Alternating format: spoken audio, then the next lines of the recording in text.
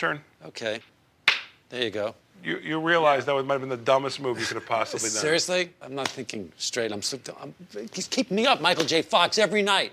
Clumping around upstairs. Still clumping? Yes, I can't sleep. Michael? Yeah. Let me tell you something. That Tracy, his wife, Tracy Pollan, she's a saint. What a relationship those two have, huh? I know. You're right. Such devotion. It's incredible. Yeah, as a cynic, it kind of sickens me, but he'd take a bullet for her. He would take a bullet for her. True love. Yeah.